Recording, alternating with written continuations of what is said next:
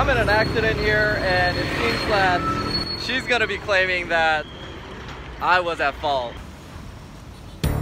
This is a story about how your average person responded to an unexpected legal situation in the best way he knew how. It may not have been the best way, nor is it a video to establish who is right or wrong. Hopefully, the viewer will be able to better handle a similar situation by learning from his experience. What's up guys, welcome back to Live Travel Asia, where we show you what it's like living and traveling in Asia. This is the Asok Junction. It's a famous junction right here, and I was heading over to meet up a subscriber, but I got in an accident, so we're gonna have to see what's gonna happen here. We were driving along right there, and I was on her right hand side, she was on the left. We're both trying to do a U-turn here, but then she cut me off, and then I braked as fast as I could. She gets a little scratch right here on the side of her car, and you can see right here on my elbow, scrape my arm. It ends up slicing over here. Honestly, I could forego it because I'm not hurt. That's the best thing, but she wants to claim insurance over this little nick mark over here. And I honestly offered to like talk to her. She wouldn't even talk to me. It seems like she just wants to go straight to the insurance. Currently, I have a subscriber meetup that I have at Koreatown, but darn, now I'm gonna have to sort of have him wait instead of being able to meet him up for like a chat. So this is super inconvenient. We'll see how it is like in Thailand. Everyone says that when a foreigner gets in an accident, it's always his fault, but we'll see exactly how this goes. I have absolutely no idea. The insurance person's coming out here. They're probably gonna get me to claim that I'm at fault. Oh man, this will be an interesting vlog for sure.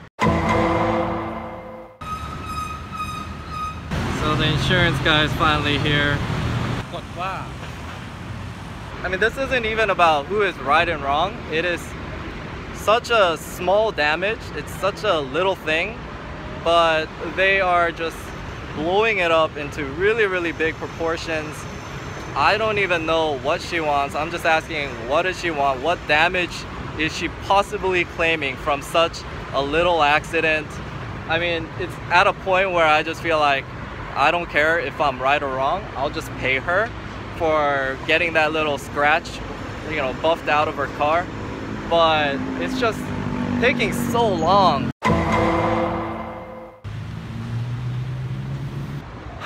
Okay, so I mean, at this point, I really don't even care who's at fault. I need to know what I need to do to get this resolved. Like, she is not telling me even exactly what she thinks happened.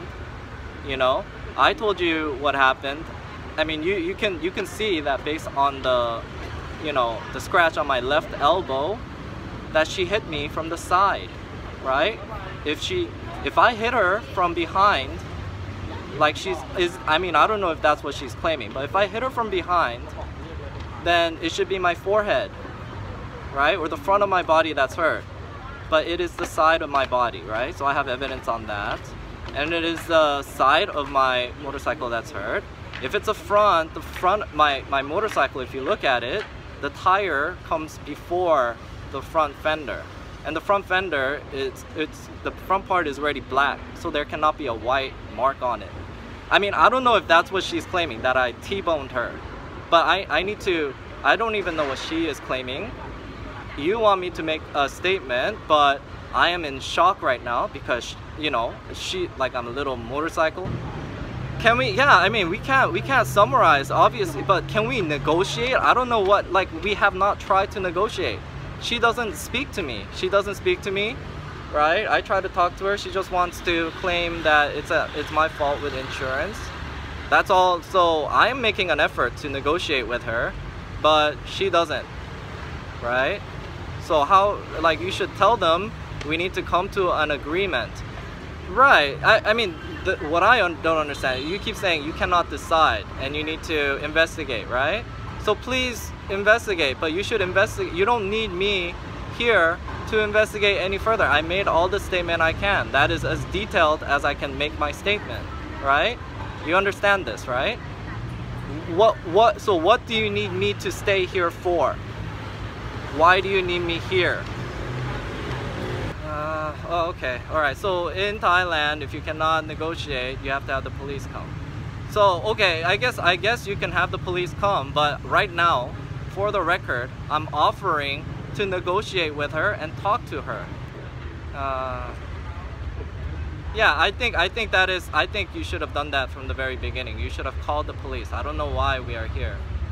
So okay, just go ahead and call the police. But how long? Because I am going to literally die. If I die, it will be your fault. I hope you're aware of this.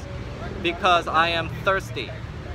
I did not drink anything for 5 hours, and I've been like out here in the sun.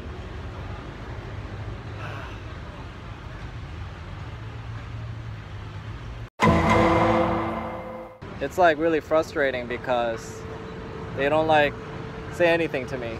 The only thing I hear from the translator at the headquarters is that she is basically claiming that whatever I'm saying isn't what happened. And you can clearly see I'm not even like being very specific about it.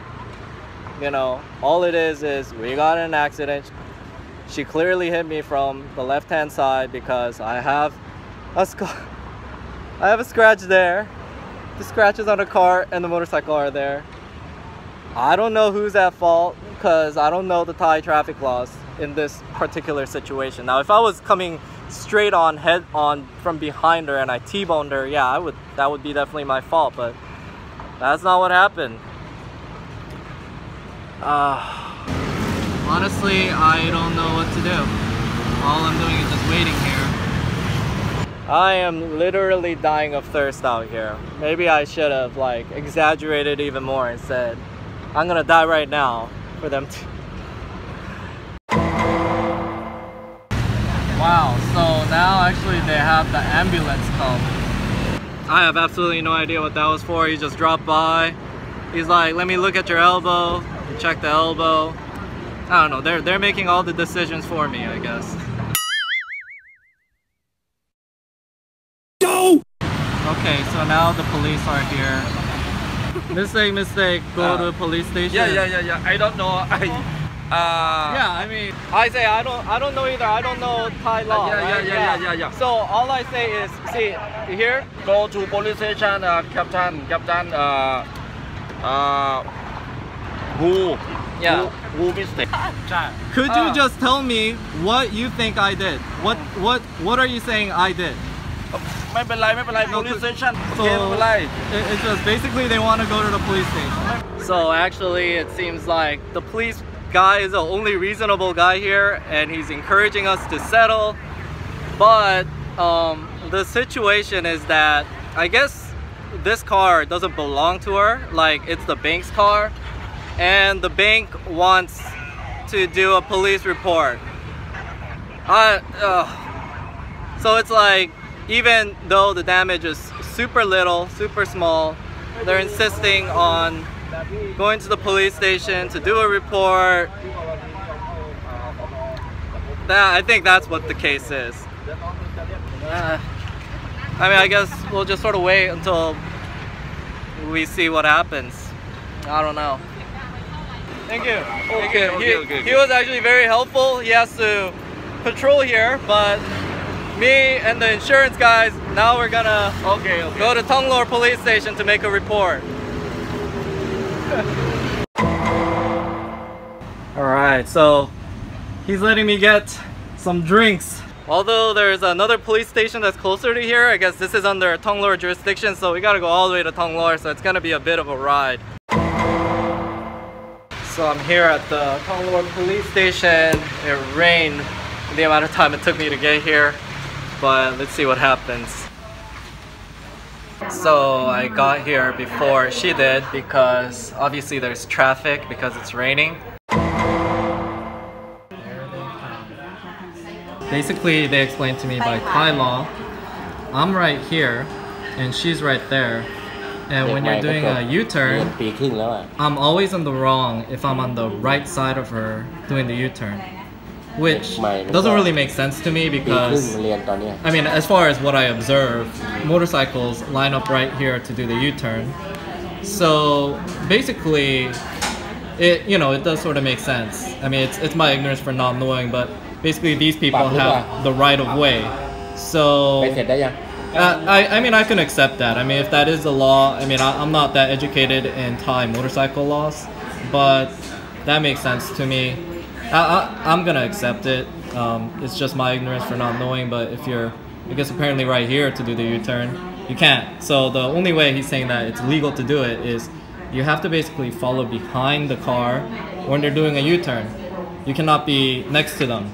So I guess if everybody followed these rules, then you would have traffic congestion. But then again, I mean, I hope this is a learning experience for all of you guys. Don't, you know, do the U-turn. Don't be like courteous and go off to the side to do the U-turn. Just, I recommend that you follow behind. That way, if an accident does happen, you're not at fault for it. Okay, so turn of things, everything has sort of worked itself out. I'll give you more details on it, but I'm just sort of waiting for the paperwork to clear out. What I'm doing right now is I'm gonna go to pull money at the ATM. It's gonna pretty much cost 4,000 baht. That's how much we're settling it for me to pay for the damages. It's only like 130 bucks, which is completely reasonable for like the cost to buff out the scratch that I made on her car.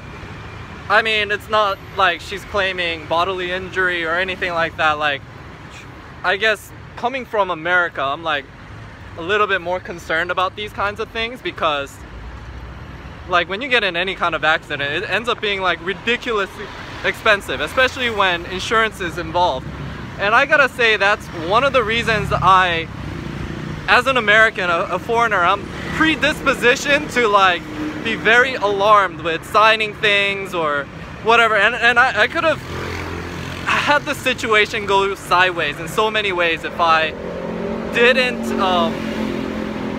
if I didn't like keep my cool, you know? But everything's working out really well.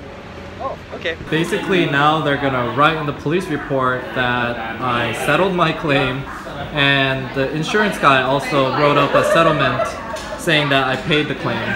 Honestly, this is like the easiest car accident that I've ever had to deal with. Coming from America, it doesn't happen like this. You know, although I had to waste like 5 hours today, I would much rather do that than, you know, just exchange phone numbers and have something like take months to settle and have the insurance companies settle things, because that gets so complicated. I've even had a situation in America where I had like an accident and then I thought they settled it, but like 2 or 3 years later, because they went to some kind of, I don't know, it was like it wasn't like a court, they had like an arbitration settlement, and then after 3 years they said it was my fault, something like that. So I mean, I guess that's why I'm like predispositioned to think and be concerned when I get in accidents, like maybe more than your average Thai, and maybe overreact. And that's probably why I think maybe other foreigners might have issues here, you know? But if you keep your cool and you smile, then everyone's willing to sort of help you out here. So here is my receipt that I paid 4,000 baht right there. But that's my receipt right there. I'm gonna give 4,000 to the claims person, and it's settled. Yay! So the police officer is doing 2 copies of the police report to give to each of us, to each of the parties, and I get the receipt from the insurance company, and thank you. I'm sorry if I act nervous, because I don't know what's happening, right? I don't. But yeah, everything is great. Okay. She ends up being a K-pop fan, so we're all clear. It's all happy and smile. If you don't overreact and you're kind, courteous, everything will work out in Thailand, right? Yeah. Yeah. All right. Thank you. Thank you for being so understanding. Thanks again guys for checking out the video, and if this is your first time seeing us, head over to our channel and see the wide variety of content we offer, from short vlogs like this, as well as in-depth discussion videos about our experiences living in Bangkok and traveling around Asia. I also want to give a special shout out to my patrons, as it's with their support that I'm able to use high-end audio and video equipment to make these videos possible. Whatever the case, I hope you guys have an amazing week, and I hope to see you guys next week for more vlogs about living and traveling in Asia.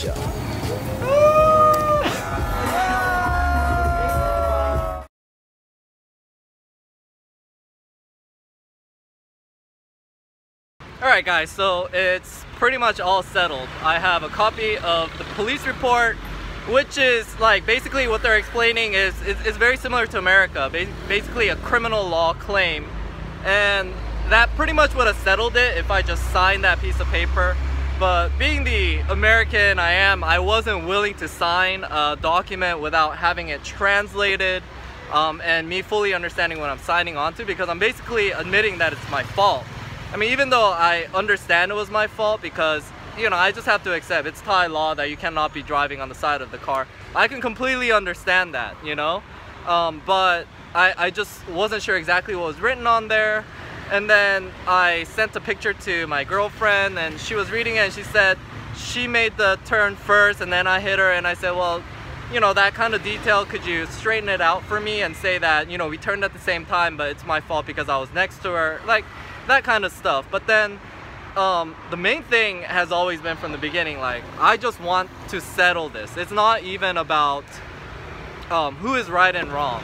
I mean, having lived in Asia, like, to me, right and wrong doesn't matter as much as what is gonna solve this situation and solution and make everyone happy. That's the way I try to think out here. And I said, hey, if, you know, like, it's sort of an inconvenience because I'm not signing this piece of paper because I'm waiting for a full translation.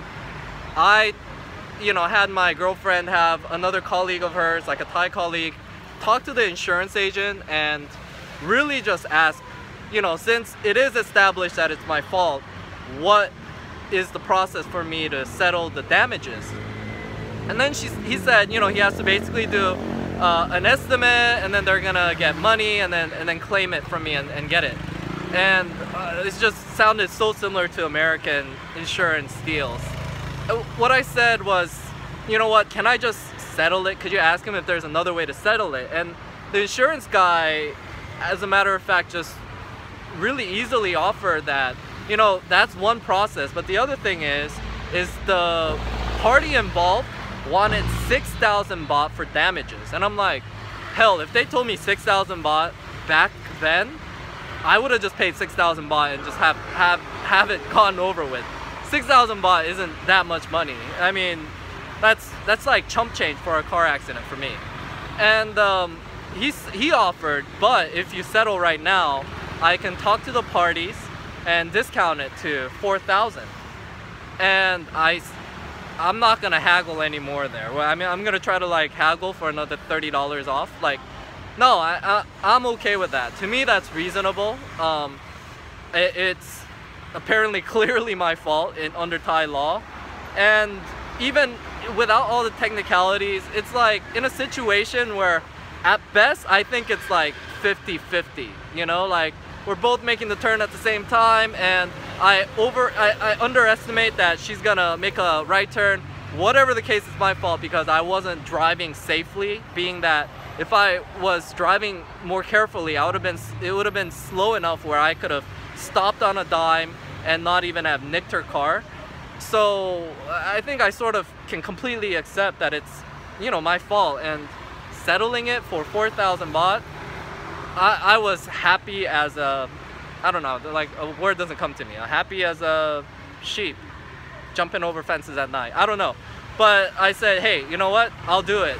And I was looking over at the other party, and when the insurance guy just reasonably explained, hey, he's willing to just pay 4,000 baht, it wasn't much, you know, they were really understanding, and they said, yeah, let's just settle it for 4,000. And basically at that point, what happened is they wrote out a receipt from the insurance agent. He said he claimed the 4,000, I settled it. He gave me that receipt. At the same time, I signed the police report. At this point, I don't even really care what it says. I mean, it's like coming down to nuances. But what they do is, if you settle the case, the civil case, here at the police station, they can insert that the civil suit was settled into the criminal police. I don't know if this is making sense, but into the police report, which falls under like criminal law jurisdiction. This will make sense to anybody who's dealt with the law in the States. It's very similar. We have civil and criminal, right? I think it's relatively similar everywhere, but I don't want to assume. And that was it. And you know, I apologize for maybe acting a bit. I think it's on both sides, like this communication barrier. And quite frankly, it's my fault because I'm living in Thailand. I don't speak Thai. I shouldn't expect them to speak English. So they're talking to the insurance agent and he doesn't really speak English, and I'm there just, I'm like, what are they talking about? Are they like teaming up to like get me for a lot of money? And that's really not fair to them, honestly, because in hindsight, now I look at it, they weren't. They're probably just flabbergasted at the fact that I was claiming that it wasn't my fault, and they probably didn't even understand exactly what I was even claiming because they don't really speak English that well. So all they hear from the insurance agent through the translator, because the insurance agent doesn't even speak English, is that I'm claiming that it wasn't my fault, you know, which I don't blame myself for. I mean, you don't want to claim that it's your fault. I mean, I legitimately thought you can do that because that's what everybody does, right? I said, I don't know if I'm at fault, but this is what happened. She hit me from the side, right? And I believe that she cut me off, so it's her fault. But when I came here, I realized that, right, it doesn't matter regardless whether she cuts you off or not, because I'm on the side of her and I'm a motorcycle, it's my fault. So this was definitely, just like my previous motorcycle helmet incident, a learning experience for me. It will definitely have me drive a lot more defensively. And for 4,000 baht, it's a really, really great experience. And I'm happy to have spent the 4,000 baht to have a video that demonstrates this whole kind of situation, because this is like one of the more rare occasions, but I'm very happy how it turned out. And I really, really hope this sort of gives you insight into sort of how you deal with not only the police, but just any kind of sticky situation. I know you can be scared when things like this happen, and you're thinking about what would happen in the States, like, oh, it's just like both insurance companies trying to get the most amount of money, getting lawyers involved. I mean, that's what I'm afraid of. So I was a little nervous at first, but lo and behold, when like everything is settled, I realized it wasn't really that bad to begin with. I could have just probably even just followed along with everything they said, and I wouldn't have even gone screwed out that much. What, 6,000 baht, like an extra $60? And I could have saved myself the 5 hours of hassle. But even with the 5 hours, again, I'm saying this again, but I am totally okay just settling everything right now, paying 4,000 baht, a reasonable fee for the damages, and not having to like be back home worrying how much is this lady gonna claim for the insurance estimate. I mean, not even the lady, it would be the insurance company and the dealer, right? So I don't know if you can tell, but I'm really happy how things turned out.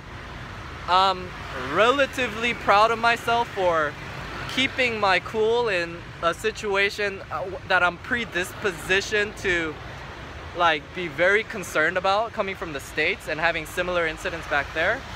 And again, I hope you guys see that like the police aren't like all corrupt out here. In my experience is that police have been very friendly, very great.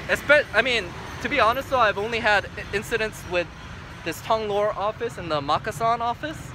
but especially this Tonglor office, they're super friendly. I will tell you, they're far more friendlier than cops back in the States, and I really hope this sheds some light on things, and you guys will have a better trip out here and not overreact.